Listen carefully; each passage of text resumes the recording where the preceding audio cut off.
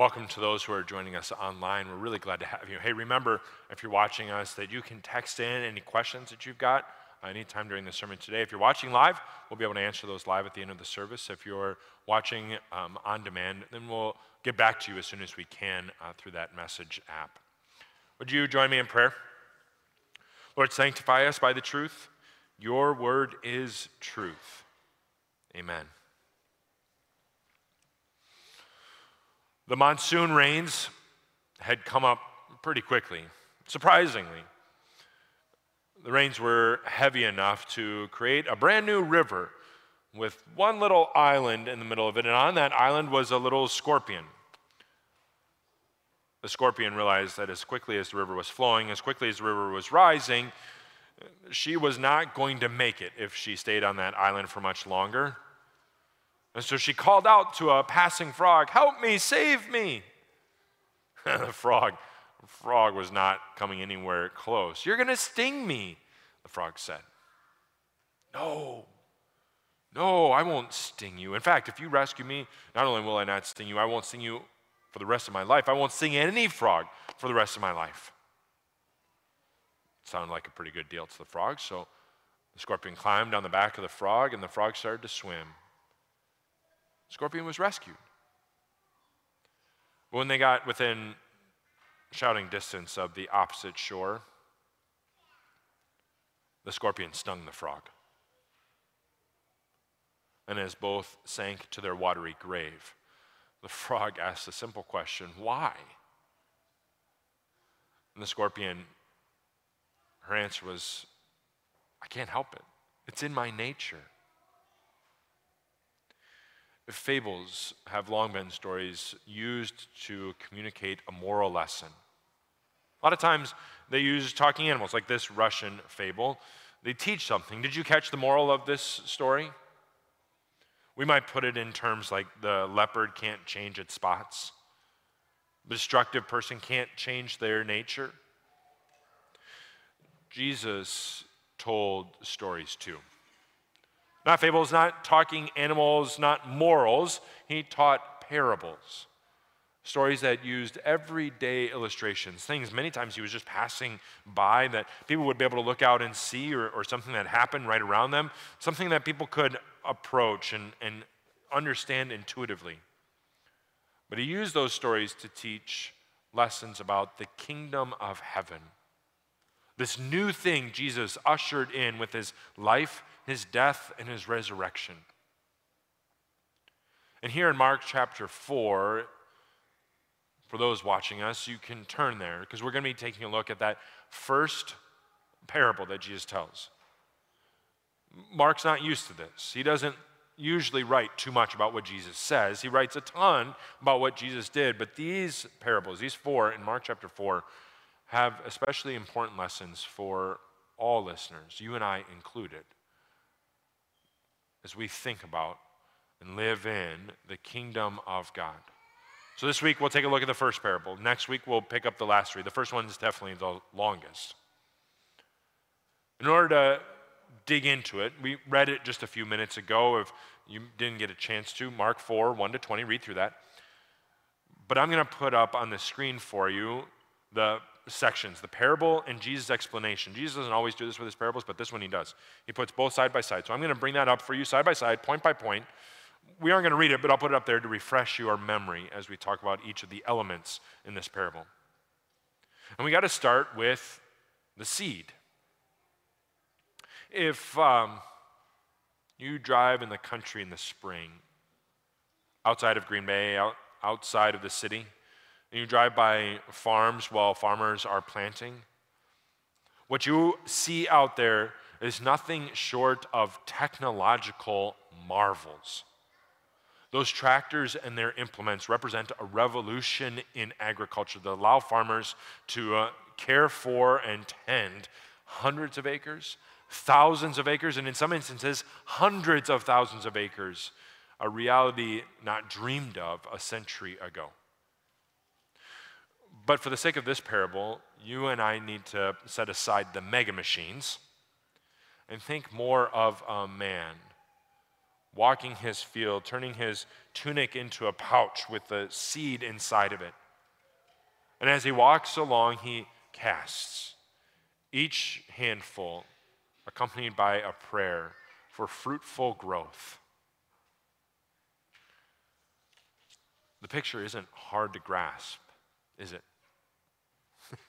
Jesus isn't laying out something complicated, which is nice for those of us who are a little slow in the uptake. Jesus makes clear the seed is the word.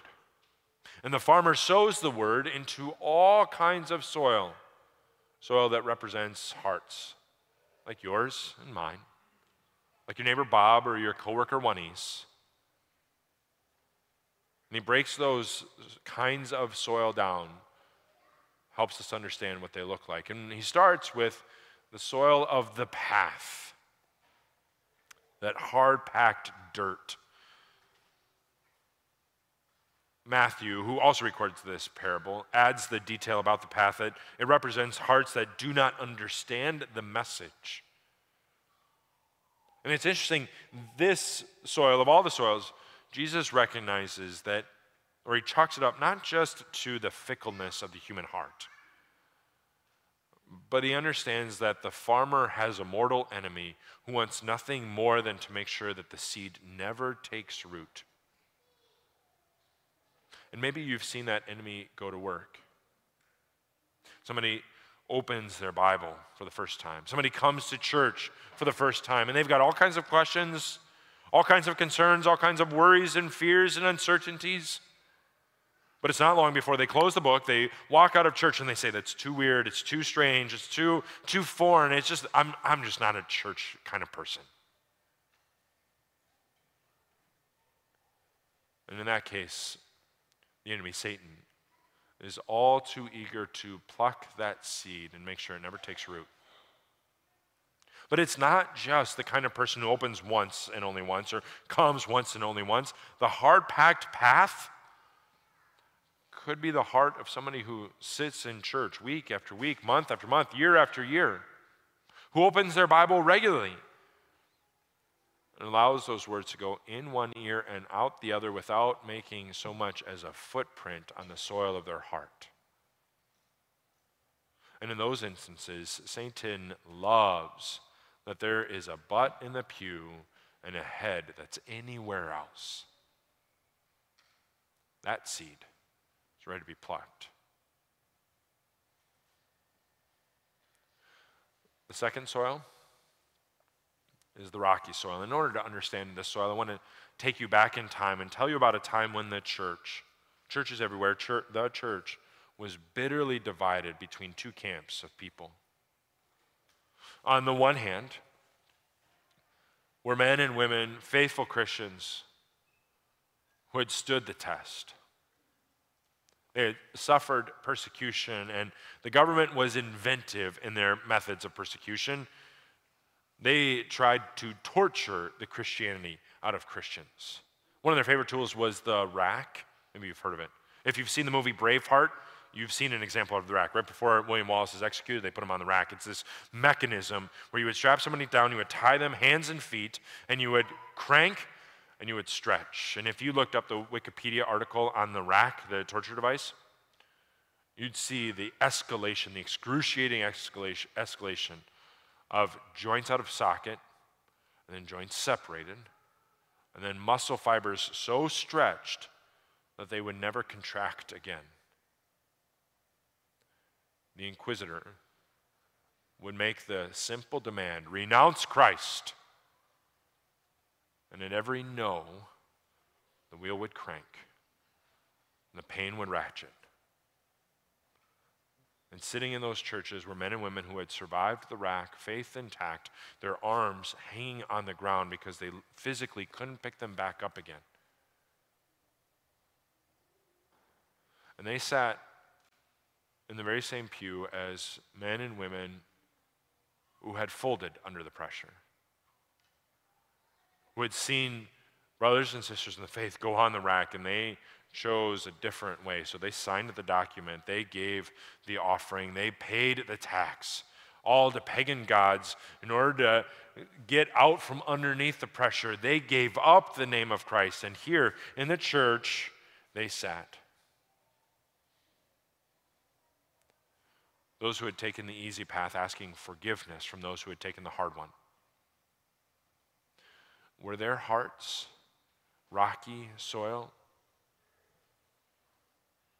Had the pressure of persecution withered their faith? Maybe you resonate. Your faith is so important to you.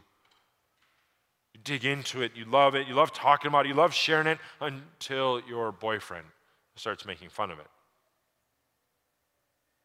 Church is like water to you. You can't imagine going without it. You make a regular habit, you go week after week until you get that promotion, and now you're just not free on weekends like you used to be. Your small group is life-giving. It's a place where you can pray for others, where you can ask for prayers that are close to your heart. But then the kids' sports season comes up, and there's just not time for building community like that anymore. And the sun has withered your faith. Then there's the third kind of soil, the thorny soil. It's the same destination, just a different way of getting there.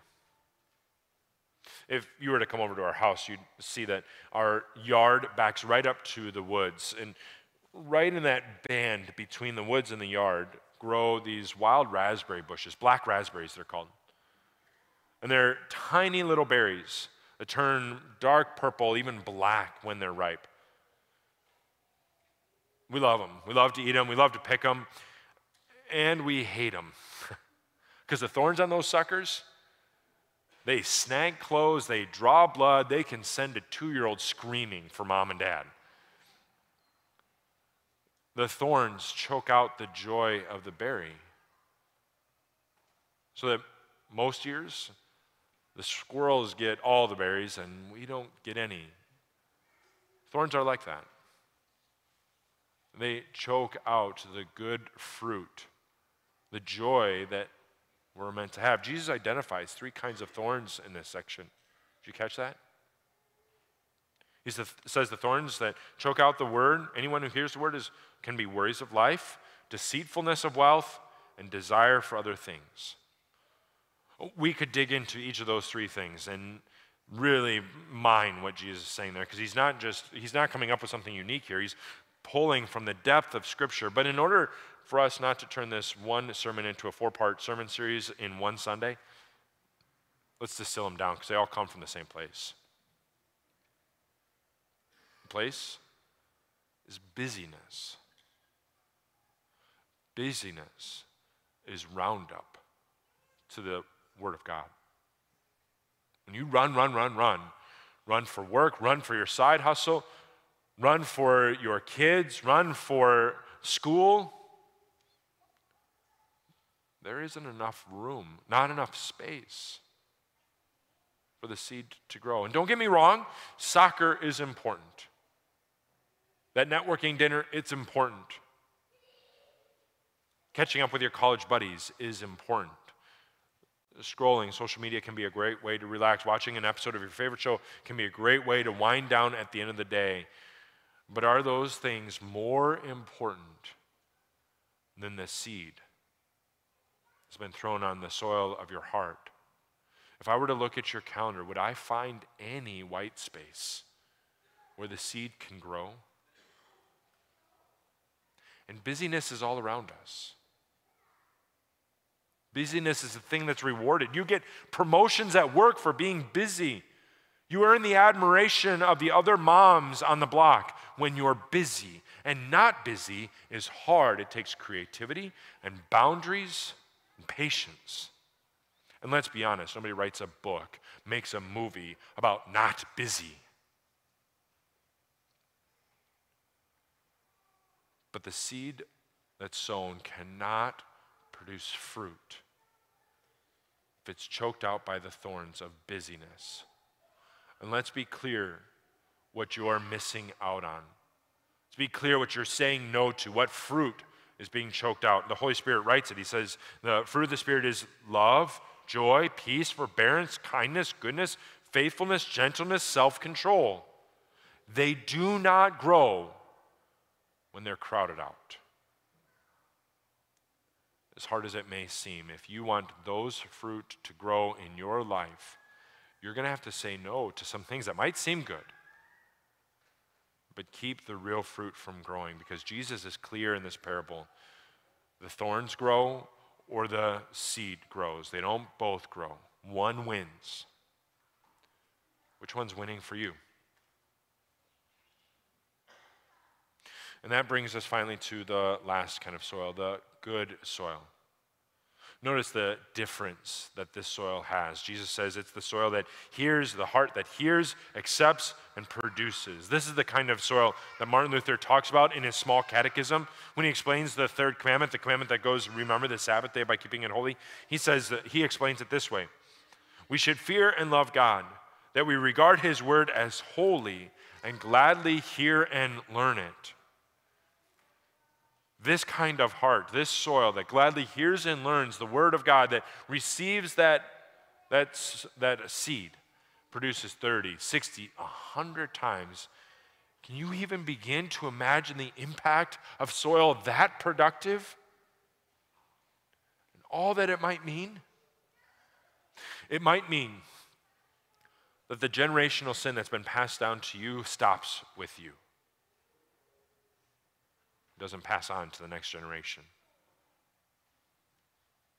It might mean a wedding night filled with joy and connection and free of regret and self-doubt as you enjoy your new bride or groom. It might mean a life without regret that's looked back upon and is used to pour into and build up the younger generations. It might mean that you miss a promotion or two, but your kids know the love of their Father in heaven because they experience the love of their dad, their mom. It might mean that you reconcile with your estranged mom, not because she's earned your forgiveness, but because God wants to grow something new in that soil.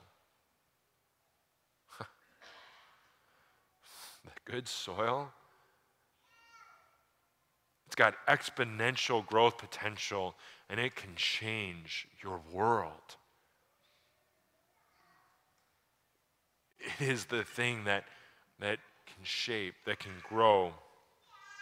And it's so good, in fact, that when you start considering what 30, 60, 100 times might be, it might seem like Jesus is exaggerating, like he's hyping it up until you remember who's sowing the seed. It was early on in the parable. We skipped over it because I want to talk about that farmer now. Every time we sing in church the song, Reckless Love of God, you know that song? I try to sing it, but you wouldn't catch it from the way I sing the tune. It makes me think of this parable. Because the farmer sows his seed recklessly. He's not careful. He doesn't discriminate. He's not saying, not that soil, I can't throw it over there, I've got to throw it over there. No, he throws it far and wide, again and again and again. He throws the seed into soil that hasn't produced for years. And if you think it's because he doesn't know where the path is, he doesn't know where the rocks are or the thorns grow, you've never met a farmer.